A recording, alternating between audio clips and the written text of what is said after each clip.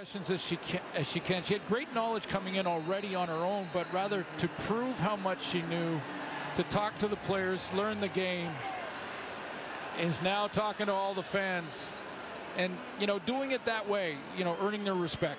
Outstanding. We've hit the 3-minute mark on Orlesky's time at TSN. Okay, family, we want to win big and save big. So here's the captain of the Sabres, Daryl Jones, here to give us the play. Thanks, Coach. Touchdown to win is on, with $1 million up for grabs. But you'll be snagging some great savings, too. Load up on My Offers in the Save On Foods app to get extra more rewards points and savings. Questions? Do you have any mustache tips? Dad! Shop in store or online. The thing that's different about a Vrbo vacation home, you always have the whole place to yourself. Just you and your people.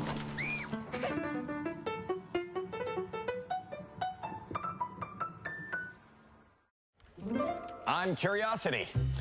Awesome screen, super fast graphics. Can this help conquer schoolwork and destroy Joey in a battle? Can the right tech from Staples make back to school amazing? Let's find out.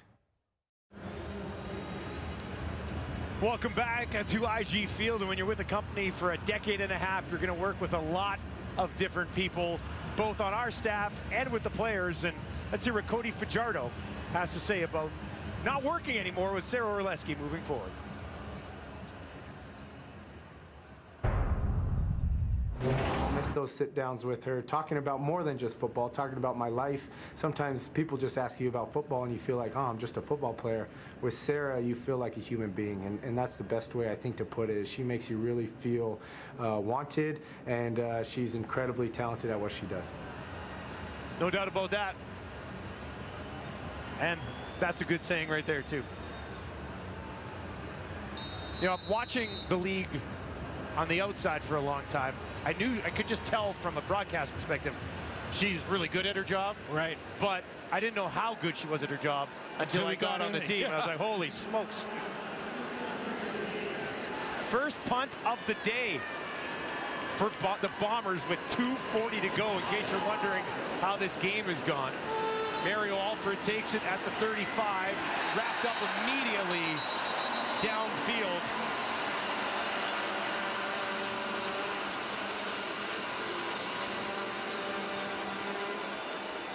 While the ball was in the air. Let's get to your Saskatchewan Advil dual action play of the game, and lots to choose from when it comes to the Bombers, but maybe none better than this.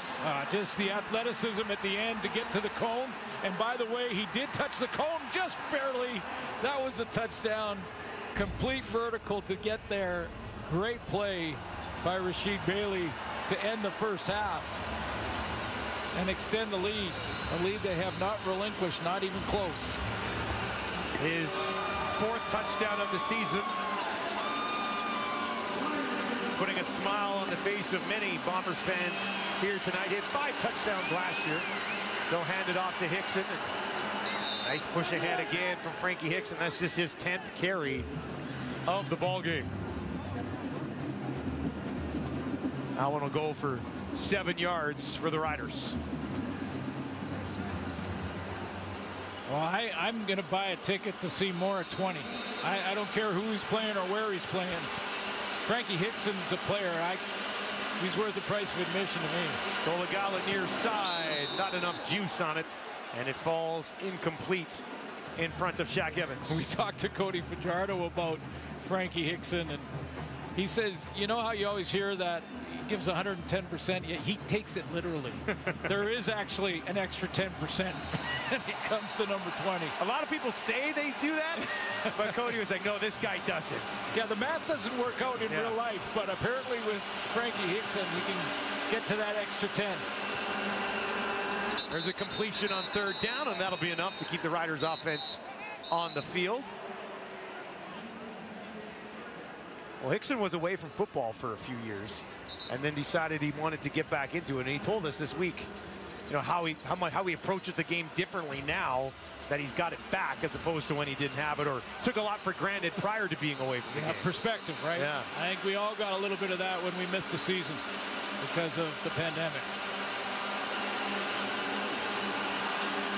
Far side, Dolagala, and that'll be intercepted on the far sideline by Rose, and he's going to take it back down to the 25. And the Bombers defense does it again. What do they got planned in there? They look like they got something going on for celebration time.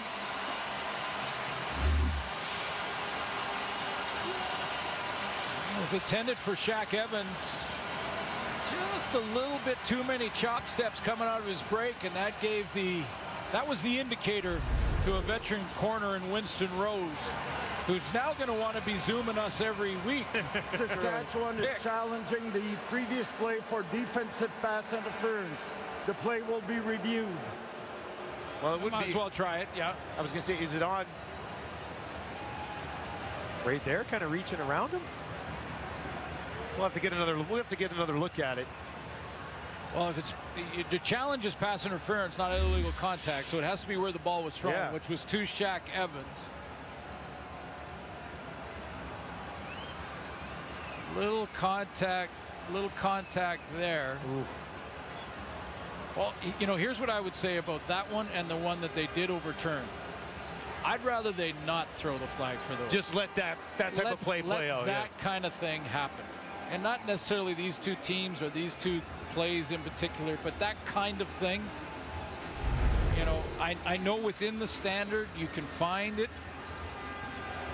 but we need to lower the amount of penalty flags.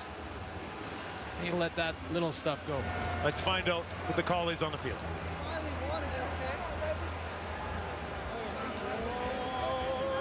After review, the ruling on the field stands. Saskatchewan has charged their final timeout. Yeah, I think in fairness, what Craig Dickinson was looking at was, first of all, it's desperate, you know, just might nothing as well, to lose. Nothing to lose.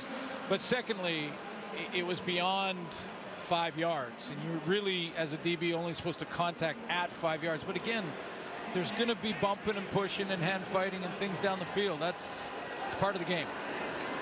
Another possession for the Bombers, and it's Augustine right up the middle. You know, the one thing about working with Sarah all the years and driving to and from the park, and whenever anyone in the car or in a meeting or wherever we were would talk about the weather, boy, her ears her ears would perk up. What'd you say about the weather? What's the weather going to be down there? And it's been, you know, all these years and the different, you know, we play football in any weather pretty much unless there's lightning in the area. And man, I remember many a game where she's been freezing on the sideline.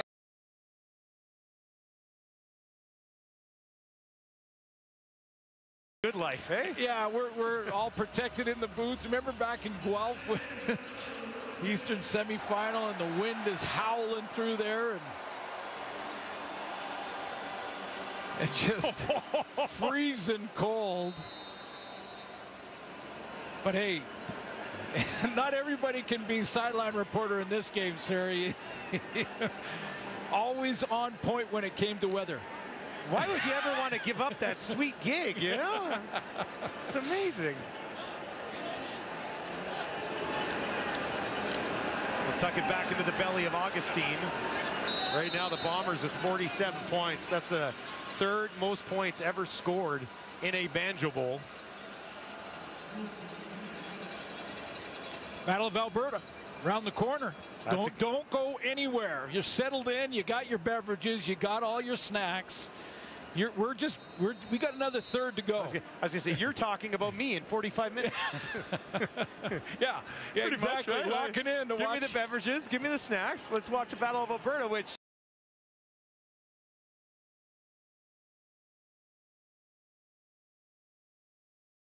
For that elusive home victory. Brown to his right, to the end zone, touchdown for good measure. Dalton Schoen, his 10th of the season, tying a Bombers rookie record.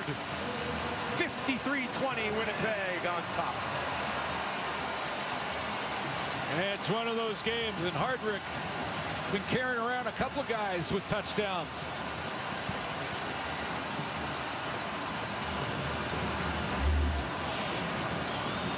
First career passing touchdown for that man, number 6 in blue, and a nice throw to Schoen. Yeah, it really was. Pulling from the Zach Collaros playbook, throwing on the run, getting outside. Number 10 for Dalton Schoen. Ties a Bomber record. Congratulations. You got to go back to 1951. Neil Armstrong, not that Neil Armstrong. 1951, the last Bomber rookie to have 10 touchdowns in a season. And the Bombers put 50 plus on the board. Banjo Bowl record was 55. Yeah, I was in that one. I don't want to bring it up. Let's not bring it up. Are you sure? Yeah, I think I was in that one. Let's not bring that one up. Anyway, 54 for Winnipeg here tonight. I just still go back to when the Riders were marching when it was 3rd and 1 and they rolled Fajardo out, turned it over late in the quarter. Winnipeg marched down the field and it was pretty much good night at that point. Have not been stopped since. Yeah, the Winnipeg Blue Bombers now improved to 12-1 on the season. Defending back-to-back champion. They'd already clinched a playoff spot. Clinched a playoff spot already. And I know the stats guys are going to be working on when first in the division is and home field in the final is clinched. That can't be far away either. But man, this juggernaut keeps rolling. They're 7-0 on the road. Not that that'll necessarily matter until maybe the Grey Cup. But now they're 7-0 against the West as well. Nobody in the division has touched them yet. Calgary's come close. These Riders have come close. But Ottawa came close earlier in the year. Found a way. Somewhere the Montreal Alouettes are saying, look at us! Look at us! Yeah. They came out here and won a tight one at IG Field, one that the Bombers put themselves in a position to win. Well, you know, it's funny you say that because if you're Montreal, you are saying that. Yeah. And they're fighting for a playoff spot. And you're saying, we beat that team. That 12-1 team over there, we beat them. You know, and it would be a Grey Cup matchup for Montreal to get there. They got a lot of work to do. But I just, man, this Bomber team, yet another win in a different way. Well, we said their last 2 victories by a combined 4 points. 2 points, 2 points. Today, not the case. A 34-point victory is their most lopsided advantage of the entire season as the crowd at IG Field will come to the feet to cheer home their Winnipeg Blue Bombers. And that standing ovation is partly for the team, partly for Michael O'Shea, and partly for our Sarah Orlesky in her last game tonight. 30,000 at halftime on their feet for Sarah as well. As it was a Banjo Bowl beatdown for the Bombers. And they remain the hunted in the Canadian Football League. And the Riders go back to the drawing board for us. Let's send it, get emotional here. Let's send it down one last time to our own Sarah Orlesky. Oh my goodness, this has been so overwhelming. Trying my best to hold it together here for it. The appreciation that I have for everybody. This, as I said, is such a labor of love for me with this league, with everyone, but everyone has been so kind. And George Hopkins, the equipment manager for the Calgary Stampeders, asked me last week, what are you going to miss most? And I said the people, because it's always about the people, whether it be players and fans or a fantastic crew. They're just the best. So much love to everybody. Thank you so much, and I'm so incredibly humbled by all of this. And that's enough about me. Okay. Of course Jeez, it is. Enough about me. That's exactly how Sarah would wrap it up. As she covers her final game with TSN, and it's been an honor. Yeah, it's been an honor, and she is, this is the best compliment I could give anyone involved with this league. She's been a great teammate for all these years.